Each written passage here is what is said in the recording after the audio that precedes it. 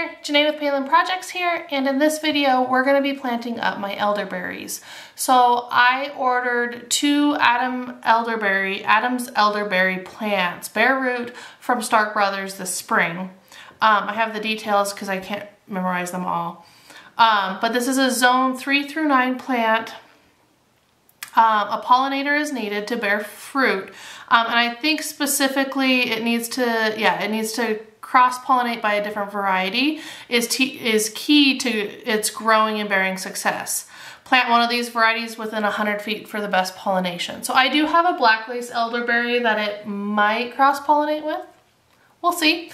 Or if I have to get another elderberry plant next year, we can probably do that. The description of this plant is a carefree beauty with edible appeal. Vigorous plants have glossy green foliage, and in May they develop large white flower heads. If not harvested first for fritters, tea, or wine, elderflowers develop into exceptional large fruit clusters in the summer. Fruit contains a high amount of vitamin C and has better consistent quality than wild elderberries.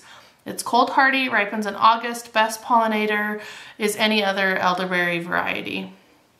So that's kind of a brief description of it. I'll put a picture of the clusters up on the screen so you can kind of see them.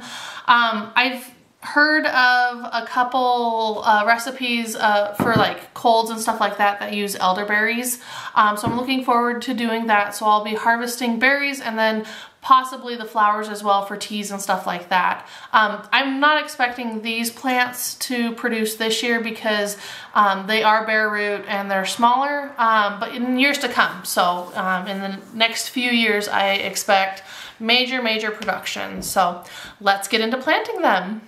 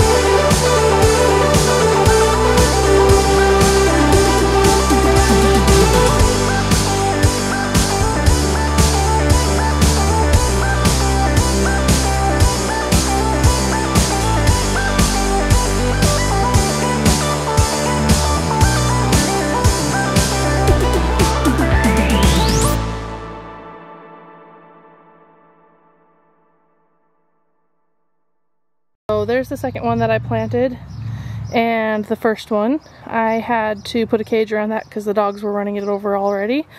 So cages around it and watered in, so that one should be good, and this one should be good as well. Taking a step back and looking here, so ooh, fireplace. That's 5 foot, that's 5 foot, and then this is probably 10 to just over 10, maybe 12 foot is the shed. So plenty of space here for these guys to grow. And there's Shelby being weird. She was playing in the water while I was planting. So now she's gonna roll. And the arbor, so this arbor that comes over here, is gonna go over to our garden. So this should be a full sun location. Just got done planting them. If you have any questions or questions, comments, put them in the comment section below and I'll try to answer. If I don't have much experience right now because all I have is the black lace elderberry. I don't have the Adams growing on my property. So if I don't answer your comment or your question, I'll come back to it in a couple of months or maybe a year from now so that I can answer that and have a little bit more experience. But yeah, I hope you enjoyed watching and we'll see you in the next project, guys. Thanks. Bye.